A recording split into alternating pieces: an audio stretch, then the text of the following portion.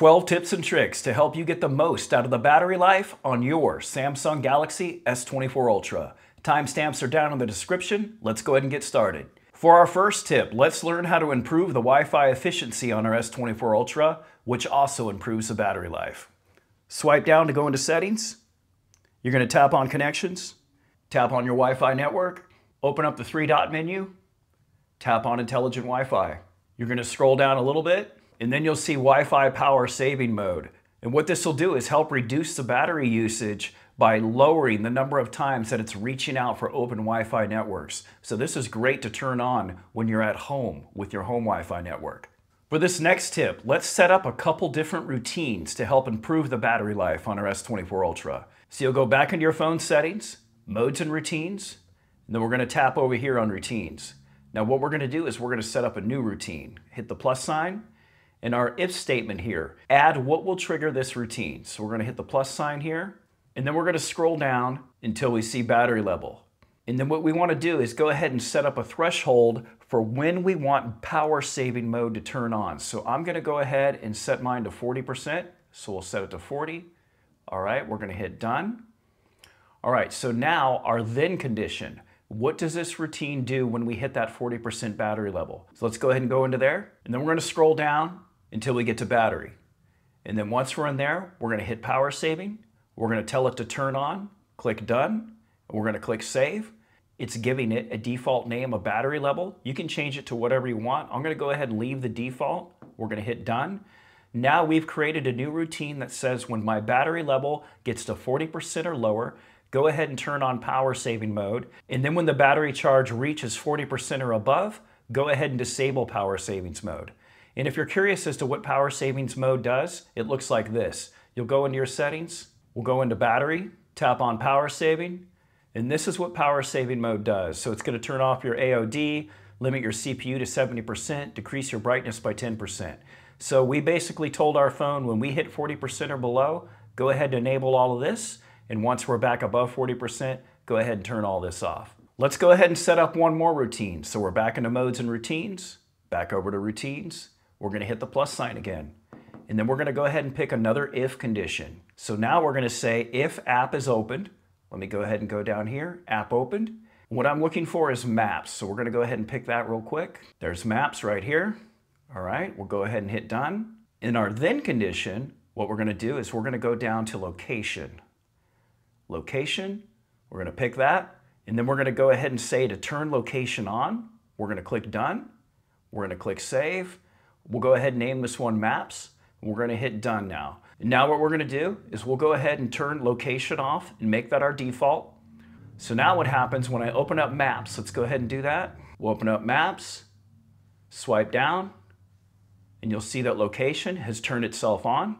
Let's go ahead and exit out of maps real quick, completely exit out of it, swipe down.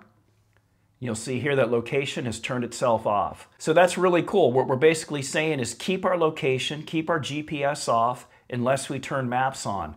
And the cool thing is too, is we can modify this routine a little bit, go back into maps, and we can say if app opened, and we can pick for more than one app. We don't just have to pick maps. We can also pick like our banking app, or if you have some bicycle tracking apps, anything that relies on GPS, go ahead and add all those apps to this list. That way they'll turn GPS on and they'll turn GPS back off when you're done with those apps. And if you decide you don't want to use any of these temporarily, you can press on hold on any one of them and you have a disable and delete option. So you can pick and choose which one of these you want to be active at any given time. All right, for this next tip, let's go back into our settings. Now we'll go into our display settings and then screen resolution.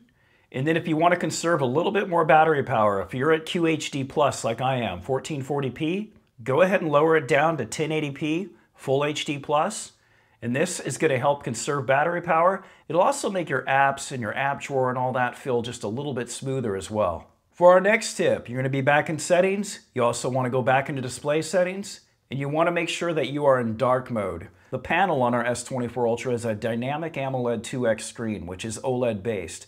And the way OLED works is for all the black pixels on your screen, there is no light being emitted, which conserves battery power. When you have dark mode enabled, all of your settings and most of your UI elements of One UI will remain black, and quite a few of your apps will transition over. However, we can take this a step further if you want to force all of your apps to go into dark mode. Go back into our settings real quick, go all the way down to About Phone, Software Information, type on build number repeatedly 8 times, put in your passcode, and that's going to enable developer options. Let's go back a couple screens, all right, and go down a little bit further. Now we have developer options, and we want to scroll all the way down till we see Force Dark Mode. Go ahead and toggle this on, and this is going to force pretty much all of your apps and everything on your phone to be in dark mode. For this next tip, you want to be in your phone settings again. We're going to scroll all the way down until we see Device Care. Once you're in Device Care, scroll down just a little bit. Performance Profile. Go ahead and go in here. We have the standard performance profile and light. So by enabling the light performance profile, it's going to use less of the CPU. It's going to throttle everything back. Your phone's going to run a little bit cooler, and you're going to extend the battery life on your device. Do keep in mind that when you're in the light performance mode, it does not stay there when you enter gaming mode. So if you open up the game launcher or open up any games, it's going to automatically switch from light to standard, and when you're done gaming, it'll go back into light performance mode. For this next tip, you want to be back in your phone settings again. We're going to go down until we get to battery. And then once we're in here, we'll turn on battery protection. By turning on battery protection, this will prevent your phone from getting charged past 85%. That's the maximum it'll charge up to. I recommend turning this setting on if you plan on keeping your S24 Ultra for an extended period of time.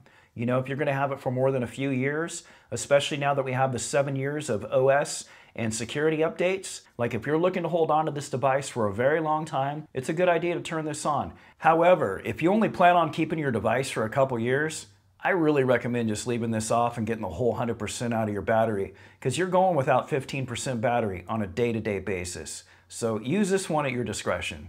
These next 2 tips kind of go without saying, but I'm throwing them in anyways because they do make a dramatic difference. Back into phone settings, let's go into display, and let's lower our screen timeout. The lower you can set this number, the more you're going to conserve battery because your phone's just going to turn off more often. This next tip is another obvious one, but that actually makes the biggest difference of probably everything. Swipe down, lower your brightness. That's the main thing. Adjust your brightness. Turn your brightness down. It makes a huge difference on how much battery life you'll have at the end of the day.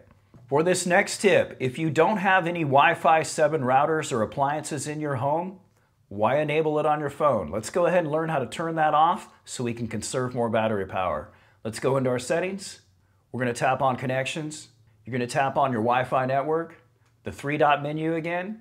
We're going to go back into Intelligent Wi-Fi. Now you're going to scroll all the way down until you see Intelligent Wi-Fi here at the bottom. Go ahead and tap on this several times. And what this is going to do is open up a Labs section right down here. And then once you have that open, go ahead and tap on Connectivity Labs. You're going to scroll down just a little bit. You have a lot of cool stuff in here. And we also have Wi-Fi 7 mode. So if you don't have any Wi-Fi 7 appliances, routers, all that good stuff, like I don't have any, I don't plan on upgrading to Wi-Fi 7 for like another year.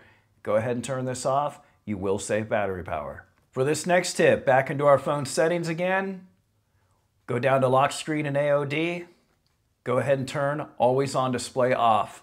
This is going to make a dramatic difference in your battery life throughout the day. I know for a lot of you, you want to have this on. You know, it's the hotness and all that. Everyone wants always on display enabled. But if you can get by with leaving this disabled, you are going to conserve a lot of battery life. For this next tip, we're back into our phone settings again. Go down to battery, and then we're going to go into background usage limits, and then we're going to tap on deep sleeping apps. And what we have here is a list of user added and automatically added apps that have been slated for deep sleep. By putting an application into deep sleep, it uses little to no battery power whatsoever. It's basically a situation of your phone remembers the app is on your device, but it's not doing anything else with it.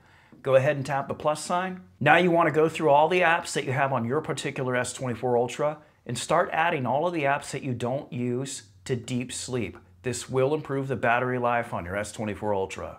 And for our final tip for today's video, let's learn how to set up a bedtime routine that will automatically put our S24 Ultra into power saving mode at night while we're asleep, and it'll take it out of that mode when it's time for us to wake up. The first thing you want to do is head out to the Samsung Galaxy store. And once you're there, you want to search for Good Guardians and go ahead and install that. And what this is this is similar to Samsung's Good Lock in that it adds additional functionality to your Galaxy S24 Ultra. Once you have Good Guardians open, you want to go ahead and download and install the Battery Guardian module. Let's go ahead and open it up.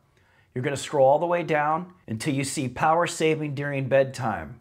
Go ahead and toggle that on, and it's going to give you a set sleep time. So we're going to pick the time that we go to sleep, and we're going to pick the time that we wake up in the morning. We'll go ahead and hit done. And now what's going to happen is that our phone is going to go into power saving mode at 10 p.m. at night, and then it's going to turn power saving mode off at 7 a.m. in the morning.